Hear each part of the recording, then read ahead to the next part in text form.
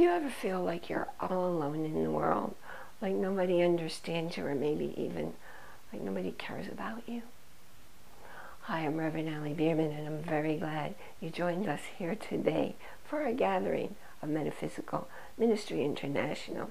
A metaphysical ministry is all about the fact of how you create your reality and how you can observe all the reality that exists, because what you hear, taste, touch, smell, and see, using your five senses, you're only going to be able to be part of less than 1% of the total world that exists.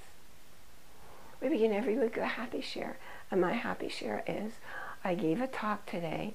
For me, I give lots of talks, but this is the most important one because it's all about determining your optimal health and your optimal happiness. It's the key factor that most people are totally unaware that they're not doing.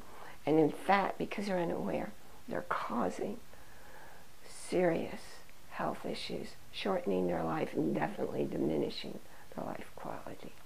Anyway, I gave the talk today, and it was in a room with high ceilings and a very stimulating environment. And I'm really happy because I didn't get dizzy. I didn't worry about losing my balance. And even though it was a very noisy place, my listeners were able to hear me. So yeah, that's my happy share for today. What's your happy share? Why don't you go ahead and let us know down there? Or even better yet, going over to the happy share movement and tell us what it is. How do you do that? Just click to leave a comment on one of my happy shares. Now, back to the question of, do you ever feel alone or lonely or maybe even invisible, like you don't matter? The thing is, you are never, ever alone. You are a divine spirit living a human experience, but your soul, your spirit, that's who you are, always. And you have angels, and you have guides, and you have other entities whose names I don't know, maybe you don't know, but all you have to do is call them, and they're there for you. Maybe you can see them, maybe not. Maybe you'll feel their energy, maybe not. I know when my mom's spirit comes to visit me, she rearranges the pictures that I have hanging on the wall. And sometimes she rearranges the very large area rug that I have in my great room. And I'm telling you, this is a big thing. I don't know how she does it, but she totally moves it to a different location. There are other entities who come to visit me, and I know them because I recognize how they appear for me. If there's anybody who you love very much who's transitioned to the next plane, when you call them, they're there for you. When you meditate and you ask for your angels, please, to let you know their names.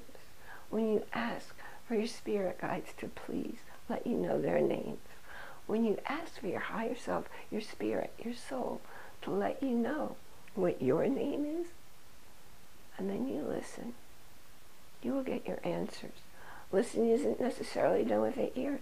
It might be something you observe with your eyes, or with an experience, with a touch, with things you overhear.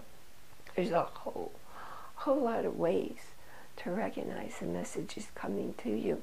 But what's most important here is you can learn to communicate with your spirit, with your guides, with your angels, with the universe, God, whatever word you need.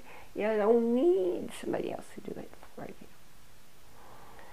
If there's something in your life that you want to have that you don't have right now, go in up there. Take a look at the Hold the Space page. It's requests that people made to have things in their life that they don't have now. And you can let us know what you want by putting your name down there. It'll also appear on that page. And then you tell everybody you know to come back to this page. Do it at least once a week. Read each name and the request. It makes the thought that's going out to the universe, and the universe always acts on a thought, makes it bigger. So if you have 5 people who are reading your name and request, it's bigger than just you. And if you have 1,000 people, well, that's a whole lot bigger than just you. And always know the universe only gives you what's in your highest and best interest, and only when it's in your highest and best interest. But then that's a whole nother topic for me to talk about, how to ask. So stick with me. If you got any questions that you'd like me to deal with, you've got to let me know down below in the comments. I really appreciate your clicking like and share. And if you haven't done so already, please go on over there. If you give me your name and email, I'll send you a copy of how to take your first steps on your spiritual path. I wish you a week filled with blessings and the knowledge that you are surrounded with love, that in each moment you're held with love, in light with a capital L. You're never, ever alone. Many blessings.